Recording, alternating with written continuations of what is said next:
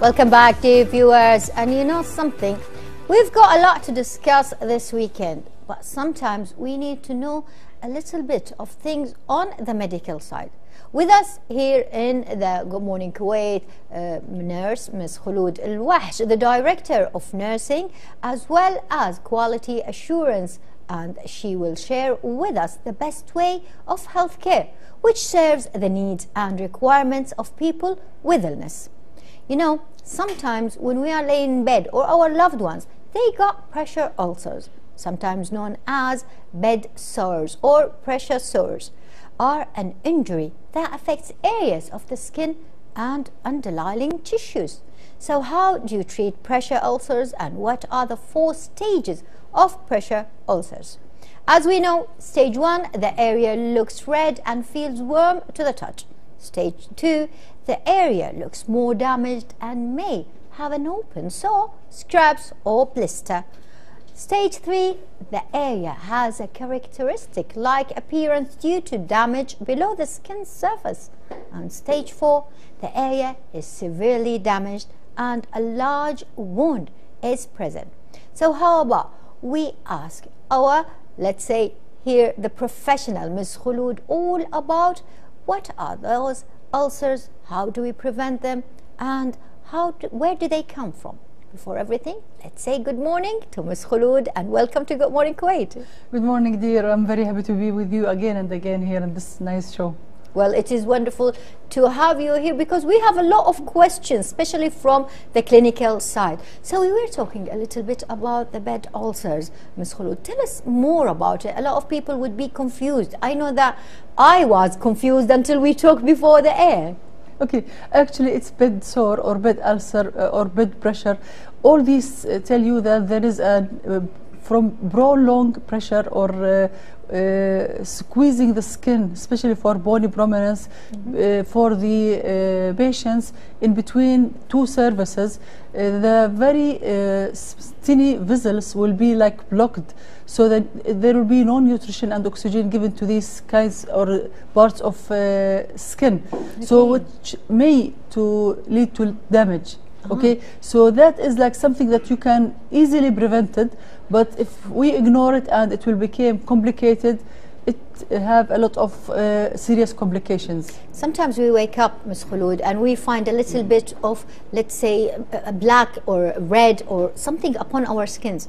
Are these related as well? See, all over our nights, alhamdulillah, that we are as a healthy persons, we are just like moving. Okay, don't tell me that someone is like sleeping 8 hours without moving. Indeed. But the point is that here we are talking about the people who are like bedridden or the geriatric, you know, because their skin is very fragile, number 1. Number 2, they should have certain, let's say, nursing care or one who is taking care of their skin, and their immunity is very low. The fatty tissue is not there, so easily they'll be like prevented and affected from these pressure ulcer.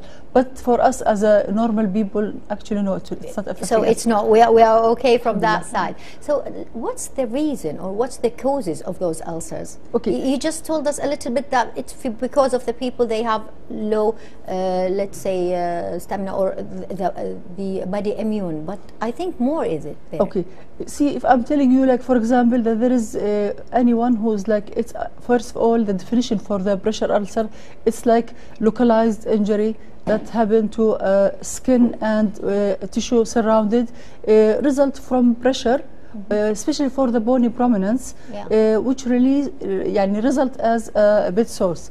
And that could be the severity as long as the pressure is there and it's not cured, it's not identified.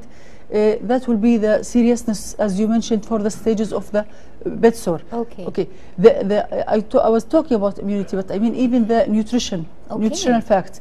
Sometimes the way that you are dealing with the patients. Sometimes the patient, he's got like, for example, urine incontinence, so his diaper is all the time is like wet. So this is again, it will increase because you know the moisture will create these blisters and it will make it worse. But at least alhamdulillah that we have a signs. If we know that there is high risk patients, number 1, and we know that so we can identify the assessment that this patient is high risk. So we'll take care of doing the assessment for him. Number one, he is not moving, so we need to change his position every 2 hours. Every 2 hours? Yes, if he is not moving. Okay. We need to do inspection for his skin.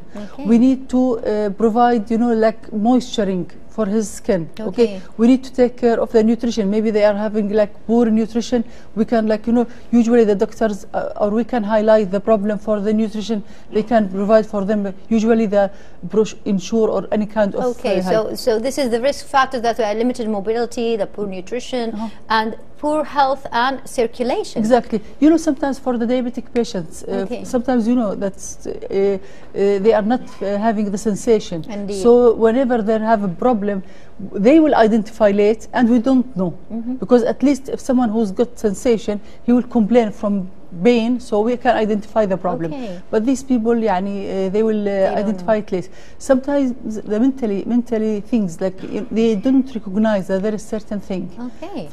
Yes, these are risk factors. And doctor, I know that a lot of families really they have home people, they are putting it at home, their children, the elders, let's say seniors, but who are the ones, you said the ones that always on their bed. So is it at home or is it just in hospitals? Unfortunately, we identify this. Some people, I'm not saying all of them, but let me tell you, like, I don't have a statistic, but maybe 50% from the people who are admitted to the hospital, especially like if they are getting poor nursing care. Yes. Let's be frank with you. So the patients are getting out from the hospital with bedsore. I'm not saying that severe one, but at least they have blister or whatever. First stages, let's say. First, second stages. Yes. So because the patients, when he was admitted to the hospital, they were concentrating of the surgery, or they were concentrating of like high blood pressure or whatever the problem that he's got. But no one is taking care that this patient is not moving from the bed. And subhanallah, I don't like to say like Arab culture, whenever someone is admitted to the hospital, he will be stuck in bed, most of the people. Yes. So they are not moving. Indeed. So, and by the way, even it's not for the bed also.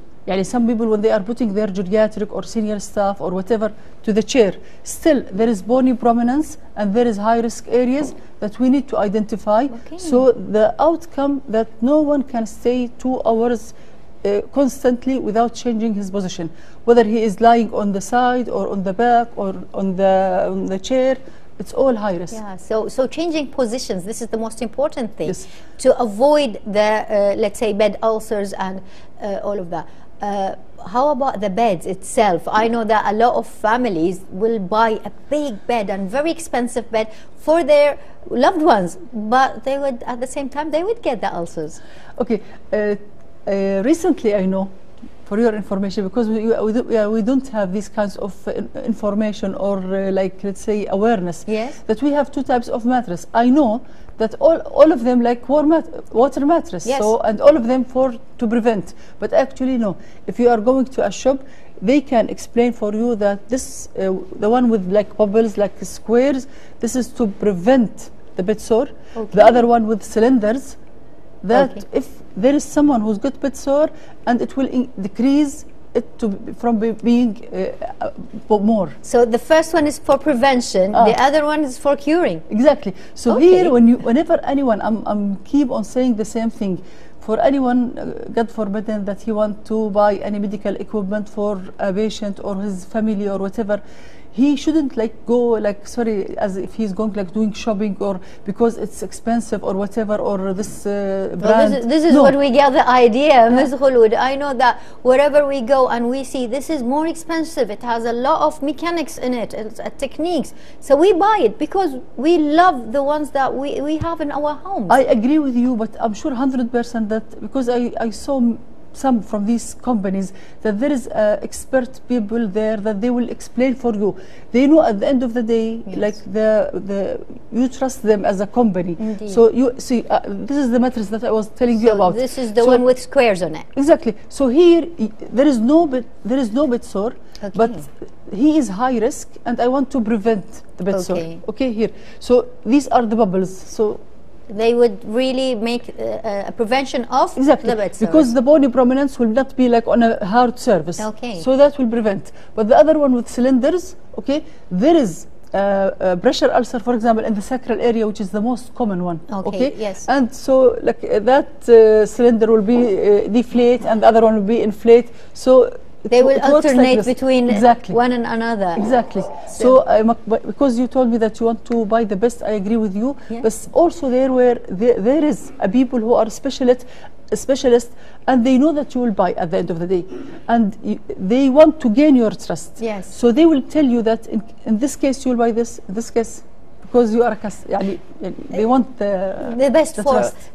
So if we were going to buy one of those, let's say, beds for our loved ones or whoever is staying at home with us, we have to seek the consultants in the same shop to ask for what exactly. So we have to examine before we go, right?